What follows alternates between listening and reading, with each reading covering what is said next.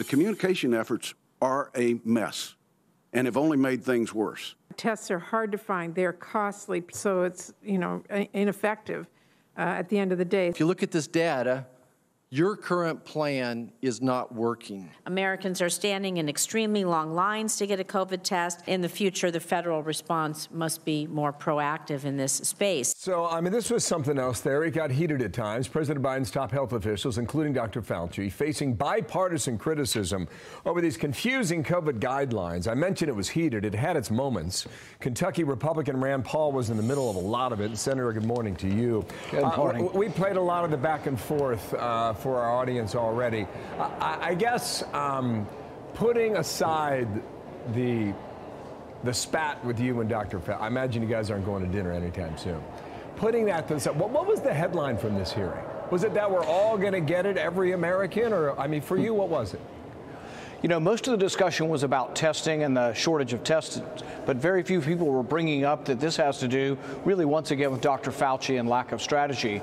His strategy or his exhortation is everybody should be tested. So if your 5-year-old tests positive, then everybody in the class should test, and then their brothers and sisters should test, then their parents should test. Guess what? Before you know it, we've got a lockdown because of over-testing. We are doing way too many tests. Never in the history of medicine have we been for testing people who are not sick.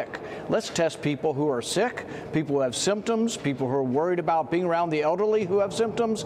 Yes, let's do appropriate testing, but let's don't test everyone. We're doing way too many tests, and all the randomized testing in school is inappropriate and shouldn't be occurring. Okay, so then Fauci was part of Operation Warp Speed, right? He was there inside the White House during the Trump years, and Democrats were banging on this group of people every minute of every hour of every day.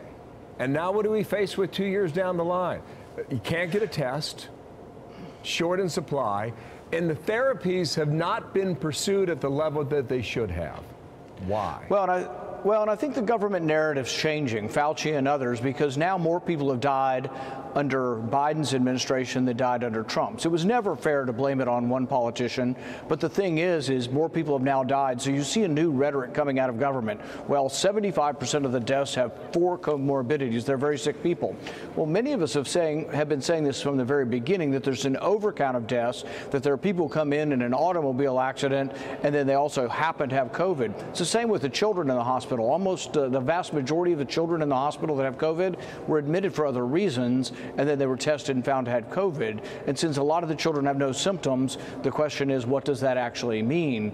But this is a real problem, but the government is finally shifting its rhetoric, even on the mask. Fauci's been all in on cloth masks. Even his allies at CNN are saying cloth masks are merely facial decoration and don't work. Well, so we're coming to somewhere because they've shown that they've lost control completely of this thing. It's a contagion throughout the community, but the good news is it's much less deadly than the previous variants. When it comes to you and Dr. Fauci, we've seen a lot of these exchanges. Why is it so personal between you two? Well, the thing is he's made it very personal. He's taking his office. He makes over $400,000 a year to go after specific scientists, denigrate them, smear them, call them fringe. The 3 scientists that he went after work at Stanford, Harvard, and Oxford. He was ready for that question from you yesterday, and he hit you back. He says you're raising money on your website.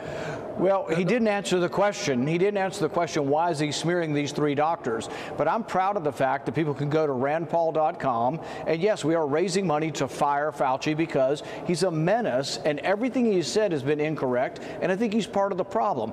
Even from the very beginning, the fact that this virus came from the lab in Wuhan, he's denied it. He's worked to cover it up. He's denigrated anybody who raises this question as a conspiracy theorist. So yes, he's a partisan politician. He has no place in any objective role over the pandemic. And yeah, it's a political thing because whoever wins the election will make the decision on whether he stays or goes, or whether we investigate where the virus came from in the beginning. Well, in the meantime, we got to deal with what we're dealing with right now, and that's Omicron. And it's, as you know, it's, pardon for that, it is highly infectious. Senator, thank you for your time. Hi, everyone. I'm Brian Kilmeade. I want you to do me a favor. I want you to click to subscribe to the Fox News YouTube page. This is the only way that I know for sure that you're not going to miss any great commentary, any great news bites, any great interviews coming your way on Fox. You can get it all here on YouTube. So subscribe right now.